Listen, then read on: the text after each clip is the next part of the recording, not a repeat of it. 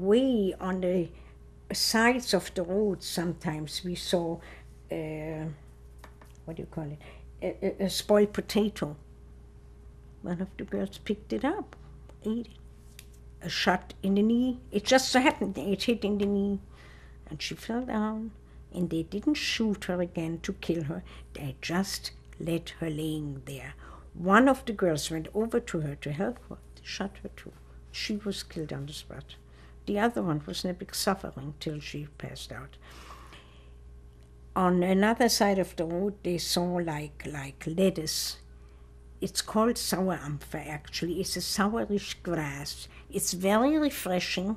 It tastes good. At least to us it tasted good. We didn't know if it was poison or not. And it isn't poison. I know exactly what it is because we used to use it in Germany.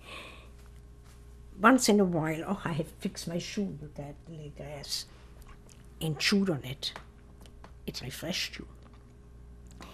And sometimes Germans threw potatoes at us. If we could catch them, we had what to eat. Diarrhea was prevalent from not eating or eating the wrong food. What could you do? Slowly we had no more clothes on us, only the shirts that we had on us.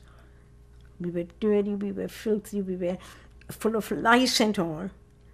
We were in deplorable conditions.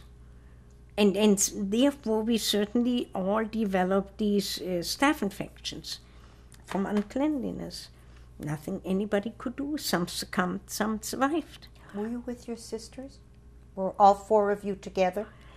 At that time, all four of us were together.